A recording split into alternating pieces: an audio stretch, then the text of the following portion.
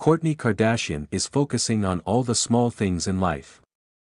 That's why she and her husband Travis Barker will take time to mark every relationship milestone, including the first time they ever had sex.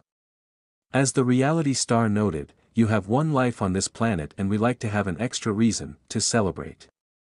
"Today is the 3-year anniversary of the first time we were ever together," Kourtney revealed during the June 13 episode of The Kardashians, which was filmed in October before the couple welcomed their son Rocky. "We got engaged 1 year later on the same date."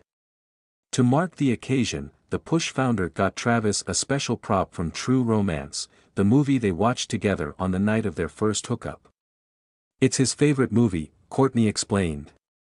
"So, I found the actual wedding rings from the movie." To keep up with the Kardashian family, tune into Card's Catch Up every Thursday.